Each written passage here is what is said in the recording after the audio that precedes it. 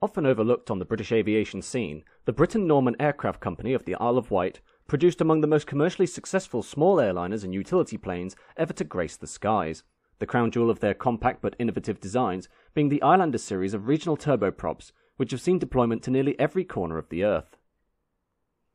The Britten-Norman Company traces its roots back to the two men fundamental in its formation, John Britten and Desmond Norman, both men being apprentices with the de Havilland Company at their Hatfield works, who had met in 1947, and decided that, rather than continuing a career with de Havilland, they would instead venture to design their own aircraft after completing their apprenticeships at the de Havilland Technical School in 1949, resulting in the formation of the Britten-Norman Partnership.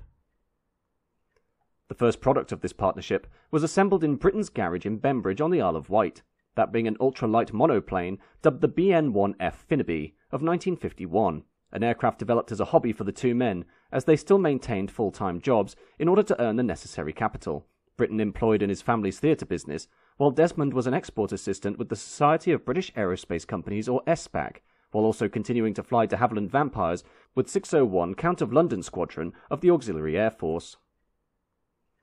The Finnaby itself was based on very simple but sensible principles, and with its easy maintenance and construction, together with its low operational cost, Britten and Norman quickly considered that basing future aircraft on such underpinnings could allow for mass production aviation available to all, and thereby established Britten-Norman Limited in 1953 as an agent specialising in the conversion of ex-RAF Tiger Moth trainers into agricultural aircraft such as crop dusters, although with the decline in interest of converting older aircraft models, in the face of newer bespoke turboprop models coming on the market, the firm instead chose to improve crop spraying techniques through the development of the Micronair rotary atomizer of 1955, a crop spraying device which successfully replaced the somewhat inaccurate boom and nozzle style equipment of the time, and by 1958 over 500 of the atomizer units had been sold across the world. With the profits yielded by this device, Britten-Norman joined with Frank Mann and Australian aviation engineer Jim McMahon to create Crop Culture Aerial Limited, a firm which specialised in the sale of advanced crop dusting technology across the world, which in turn provided huge income for the men and allowed for Britten and Norman to develop new forms of technology through various subsidiary firms. Initially, Britten and Norman placed their capital into a new shadow company called Cushion Craft Limited, an engineering firm which developed technology which would later form the basis of hovercrafts, the company's first model, the Cushion Craft CC-1 of 1960, becoming the world's second working hovercraft after the Saunders Roe SR-N1 of 1959. But while the Cushion Craft venture did result in 6 successful prototypes, in 1966, Britten-Norman, seeing no long-term future in the scheme, and with losses mounting, sold off their interests to the rival British Hovercraft Corporation. As their hovercraft venture got underway during 1960, Britten-Norman also put their crop dusting capital into the formation of Cameroon's Air Transport of West Africa, a domestic airline that provided flights into improvised airfields, but quickly found that they struggled to find a contemporary aircraft model that was suited to the somewhat unique nature of the company's operations. The airline's use of Piper Apache, Piper Aztec, and Dornier DO-28 models, illustrating that there was no current production aircraft that could provide the necessary load space in the cabin, thereby inspiring Britten to develop a brand new model to fill this niche alongside chief designer John Allen, later replaced by Dennis Albert Berryman. Initially, the cost of developing the airliner, dubbed the Britten-Norman BN-2, including the designing, prototype building, production tooling and component building, was carried entirely by the Britten-Norman Company itself, coming to an eventual cost of £170,000 or $3.36 million in 2021. But in 1965, on the advice of the Transport Aircraft Requirements Committee, the Ministry of Aviation recommended to the Treasury that the project, on its achievements and forward prospects, be supported by state funding, culminating on November 1, 1966, by the announcement that the Ministry of Aviation was prepared to meet up to half the launching costs and that the government would participate in the proceeds from BN-2 sales. With £190,000 now loaned to the company, the project was able to flourish, including the construction of a brand new factory of 56,000 square feet at the Bembridge plant, which was opened by the end of the year, followed in February 1967 by the Minister of Aviation, John Stonehouse, announcing additional support in the form of an interest-bearing loan of £250,000, later increased to £550,000, attracting substantial orders in the BN-2 project, which had now been christened the Islander. Much of the incentive behind the government support came following the first flight of the prototype BN-2 on June 13, 1965, the aircraft being powered by a pair of Rolls-Royce Continental IO 360B piston engines, and was capable of attaining a top speed of 170 miles an hour, a range of 869 miles, and a service ceiling of 11,300 feet, the uneventful maiden flight of the aircraft being followed 4 days later by its display at that year's Paris Air Show, where it drew significant attention.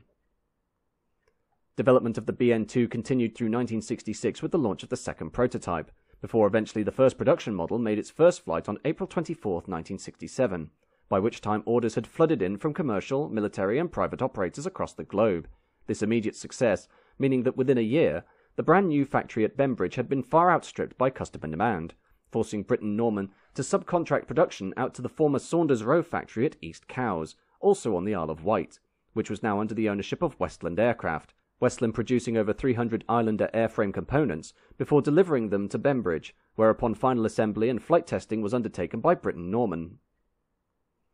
In February 1968, under a technology transfer agreement, a contract was placed with Intraprenderia de Reparati Material Aeronautic, or IRMA, of Romania to assemble Islander kits at their factory in Bucharest before being sent back to Bembridge for final assembly, the first Romanian Islander taking flight in August 1969, while production of Romanian models took place at a rate of around 30 to 40 aircraft per year.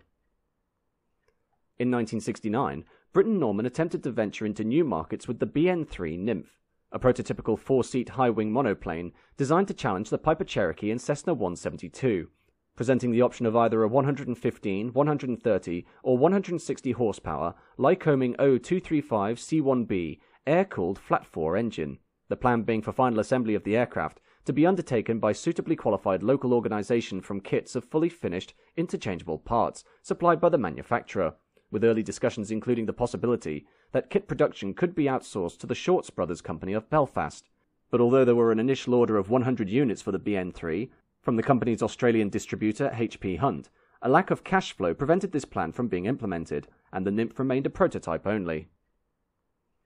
Regardless of the Nymph's failure, Britten-Norman continued to develop and improve their flagship Islander, starting with a military variant in 1970 known as the Britten-Norman Defender, which differed through the use of Rolls-Royce 250 B-17F turboprops instead of the Islander's Lycoming 0540 E4C5 six-cylinder air-cooled horizontally opposed piston engines, and was built with a larger airframe with 4 underwing hardpoints for pylons to attach either 2,500 pounds of external fuel tanks, bombs, missiles, 7.62mm machine gun pods, rocket pods, flares, sensors, or other stores. During that same year, a further development of the Islander came in the form of a 3-engine variant dubbed the BN-2A Mark III, affectionately dubbed the Trilander, this aircraft having been developed to answer the call of customers desiring an aircraft of larger size, and, aside from its third engine, differed from the regular Islander through a stretched fuselage for additional capacity and a strengthened fixed tricycle landing gear, the modifications to the Trilander design having no impact on the Islander's already exceptional low-speed handling characteristics, extended endurance, increased payload, low noise signature, and economical operating costs. Like the Islander, the Trilander was also lauded upon its launch, and immediately saw sales success, but sadly, the aircraft's design and development would be one that essentially broke the company, as in order to gain funding for the Trilander, the Britten-Norman firm's main bank, Lloyds, appointed one of their company directors to oversee a bank loan that had been supplied to the company to pay off the new model's development, only for said director to suddenly demand the immediate repayment, or calling in, of this loan, at a cost that far exceeded Britten-Norman's capital, leading to the firm's immediate collapse into administration in October 1971. In order to escape the crippling debt, a new firm was created called Britten-Norman Bembridge Limited the following month, and in August 1972, the struggling firm was bought by Fairey Engineering, with Britten and Norman remaining as directors until their departure in February 1976, while Fairey opted to slowly move Islander and Trilander production from Bembridge to their Gosselies plant in Belgium, the Bembridge facility subsequently being only used for certification flights prior to customer delivery. In 1972, Britten-Norman undertook a feasibility study for a short-haul 3-dart-powered passenger cargo transport known as the Mainlander, which aimed to replace existing transport aircraft such as the Fairchild C-119 and the Bristol Freighter, with prospective assembly of the aircraft to have taken place at the Gosselies plant under the ferry Britten-Norman mark, while British Air Ferries, the operator of car ferry flights across the English Channel and the Irish Sea, also provided input into the Mainlander project, as a possible replacement for their fleet of car-carrying airliners, but this project never went beyond the concept stage. However, despite the continued success of the Islander and Trilander products, Britten-Norman continued to struggle throughout the 1970s, and on August 3, 1977, fell into receivership once again as the demand for regional airliners dropped following the 1973 oil crisis, leading to the firm being sold to Ehrlich & Böhler, owner of Pilatus Aircraft of Switzerland, the following year, in order to create Pilatus Britten-Norman. From then on, the main goal of Britten-Norman was to maintain sales of the winning Islander through ongoing evolution of the design, some concepts including a 1978 proposal to fit the Islander with Doughty Rotol ducted fans that produced less noise than conventional propeller propulsion, but this never went beyond a single prototype, while that same year, a turboprop variant of the Islander was considered, which would fit the regular aircraft with two 320 horsepower Allison 250 B-17C turboprops, as well as providing a comprehensive reworking of the cockpit and a reduction in cabin noise levels, the eventual BN2T turbine Islander entering sales in 1981. Beyond the Islander, early concepts of the upgraded BN2T4S Defender 4000 commenced during the first half of the 1980s, although this enhanced version of the Defender, which was intended for an aerial surveillance role, wouldn't make its first flight until 1995, followed by its production launch in 1997, while the Trilander, as its demand dropped away, was removed from sales in 1981 with only 72 units built, though intentions were to allow continued Trilander assembly when Britten-Norman sold the manufacturing license to the International Aviation Corporation, but this ultimately came to naught. In the early 1990s, plans were made to revive the Trilander again in China through a joint venture deal with the Shenzhen General Aircraft Company, although this again failed to come to fruition, while Guernsey-based Anglo-Normandy Aero Engineering, a specialist in the maintenance of Islanders and Trilanders, intended to put unbuilt Trilander kits back into limited production, but after failing to receive any firm orders, only 2 unassembled Trilanders were fully constructed.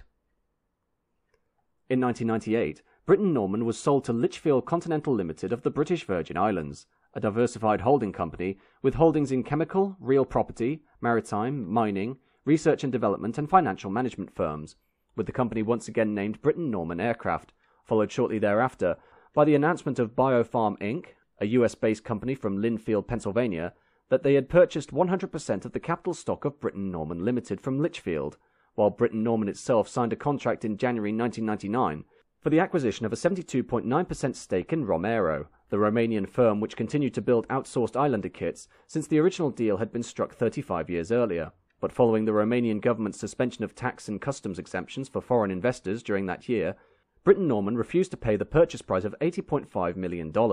and thus the state ownership fund, a major shareholder at the time, cancelled the contract and resumed Romero's privatization process.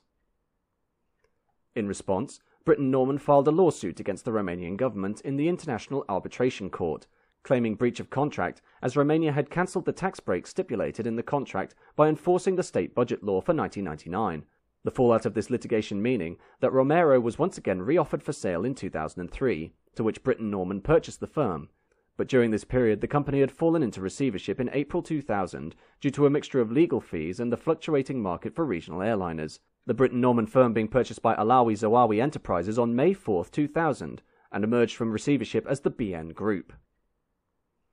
Today, the BN Group is still part of Alawi Zawawi Enterprises, and continues to maintain production of its still highly successful BN2 Islander and Defender series of twin-engined regional airliners, the Islander having sold 1,280 units over the course of its 56-year production life, and has seen deployment with airlines, governments and private owners to nearly every corner of the world.